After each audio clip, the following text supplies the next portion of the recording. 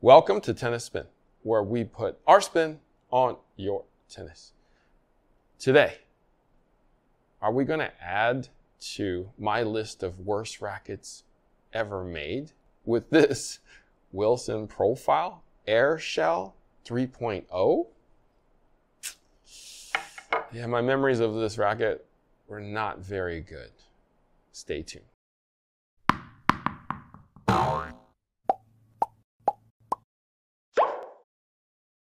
Coffee sponsor of today is my buddy Jake Kasarajan. He's a member of my coffee club. Therefore, he hooks me up with one coffee a month for hopefully ever. If you want to be my coffee sponsor of the day or join my coffee club, network is buymeacoffee.com/tennis spin. You want to just hook up the channel? Super thanks is the way. Link is below. Cheers to you, Jake. Thank you so much. And cheers to you guys.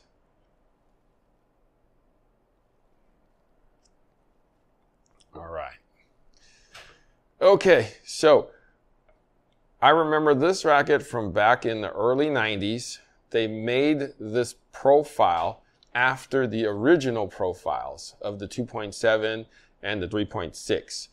Somebody actually went crazy with the paint. It's not supposed to be red, but it is purple and kind of a darkish green. 110 square inches, 18 by 20 string pattern. Fairly heavy. This particular one is 12.2 ounces. Could be because of the paint.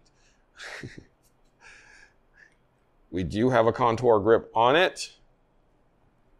I want you to check out the taper thing here. See how thick it is right here?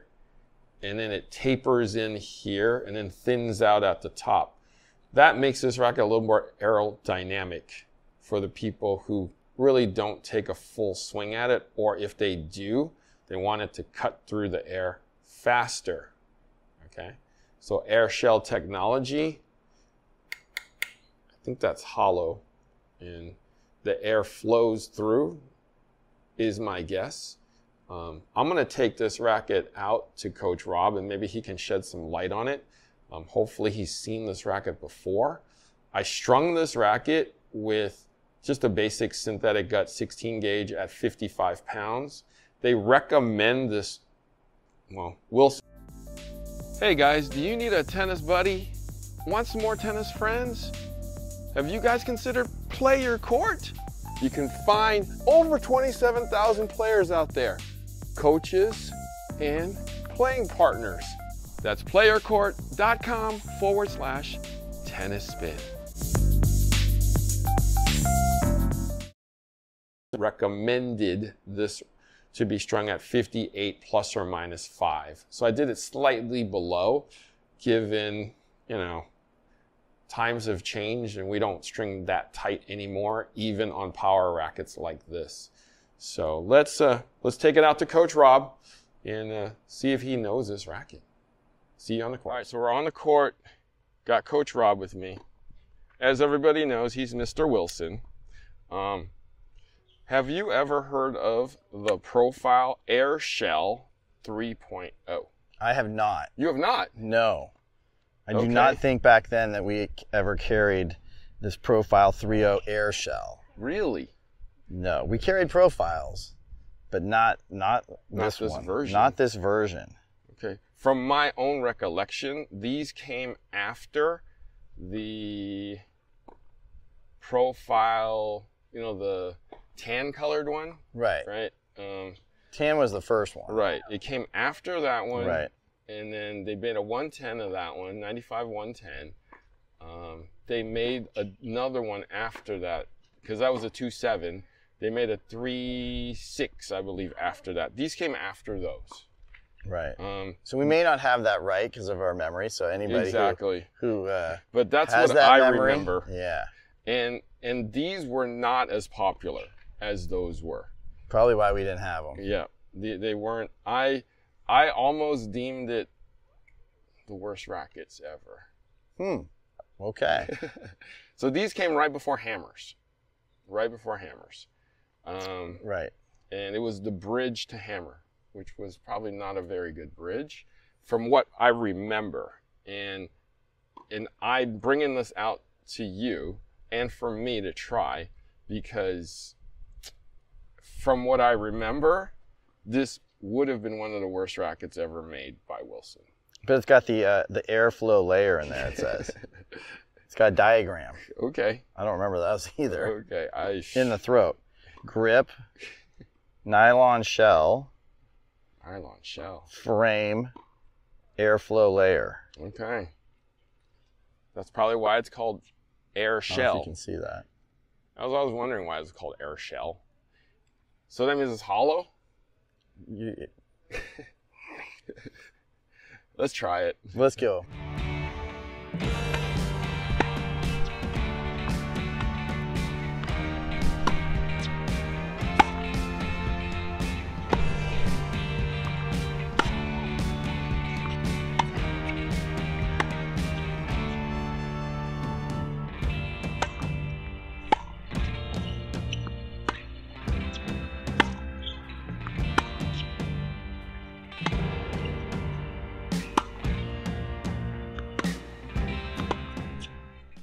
So, worst racket ever?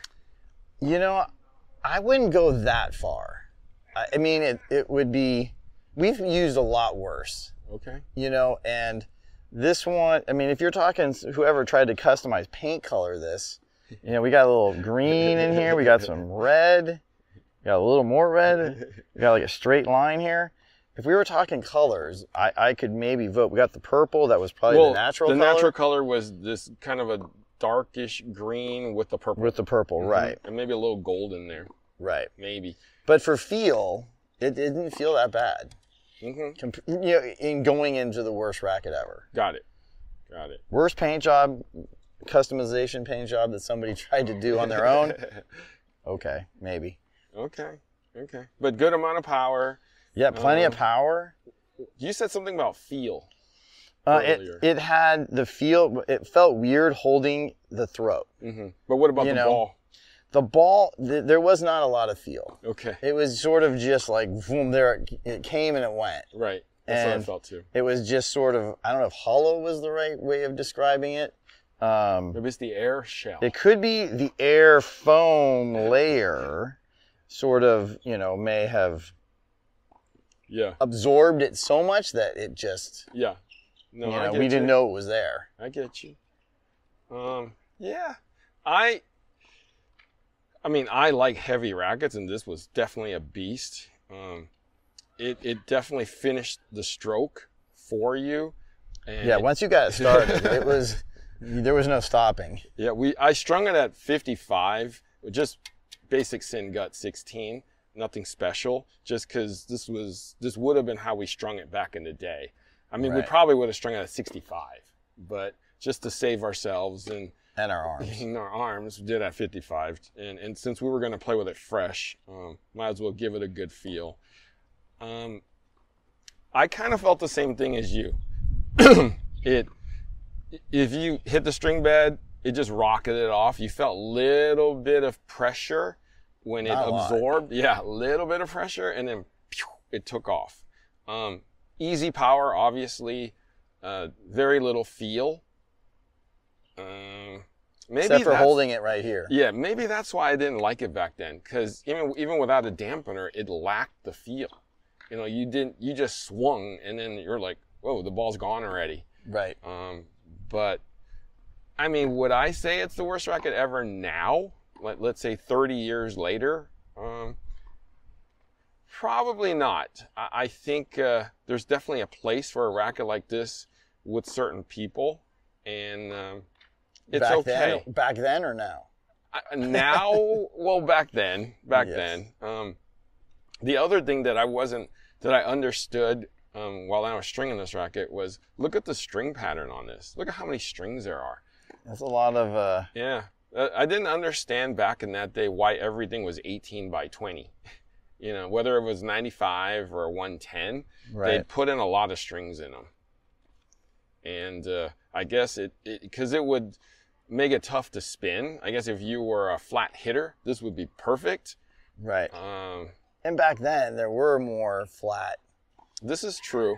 You know, especially if you were looking for somebody, you know, somebody looking back then were going to be on the older side of the spectrum and were looking for more power. This is true. You know, they were already in that profile mold of experiencing those kind of rackets.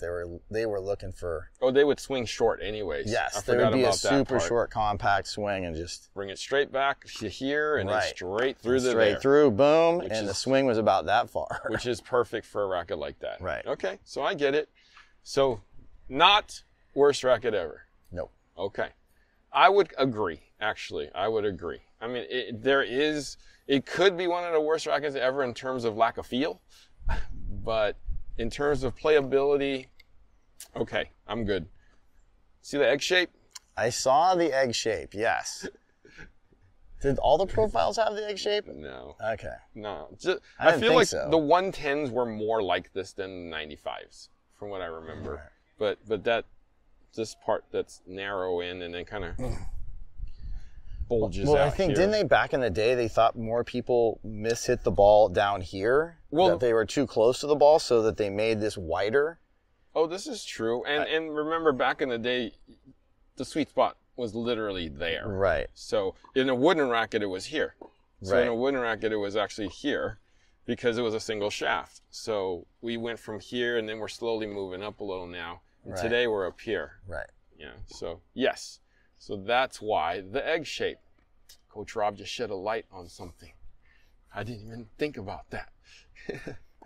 All right. So air shell profile 3.0 110. Not bad. All right. Coach Rob, thank you so much. Sure. For testing the air shell with me today.